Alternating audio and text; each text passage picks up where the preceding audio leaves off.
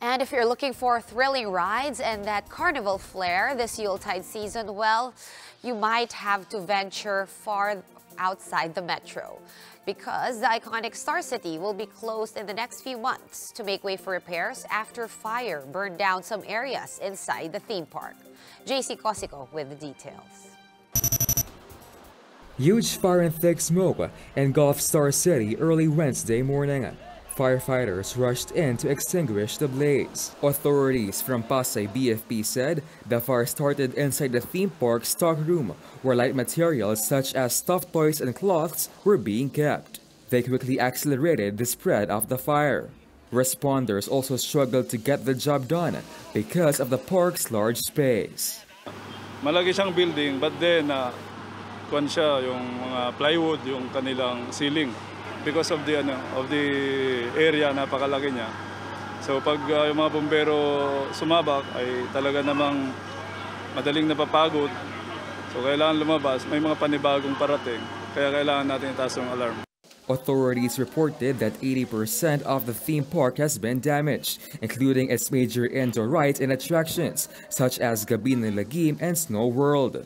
Star City said the theme park will need a long period for reconstruction. That's why it will remain closed even on Christmas. It will take time to ship rides. So definitely this season is out of the question. Tenants of Star City like Aida Calaustro is worried about her livelihood.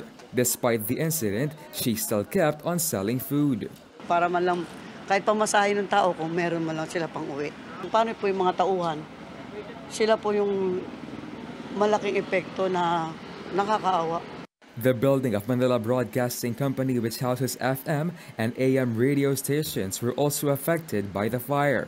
Operations of FM stations will still continue, while on the other hand, the regular programming of AM stations is expected to return in 2 days. Authorities said that arson or electricity issues could be the cause of the fire.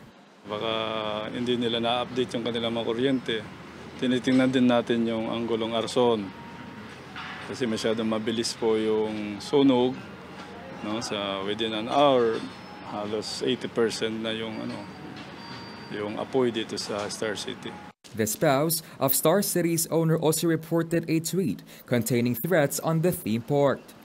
Star City will die soon. Yun ang nila pinakita. But then, ang nagpakita nun yung asawa ng may-ari. Investigation regarding the incident is still ongoing, while authorities are still computing the cost of damage. For News 5, JC Cosico, we are One News.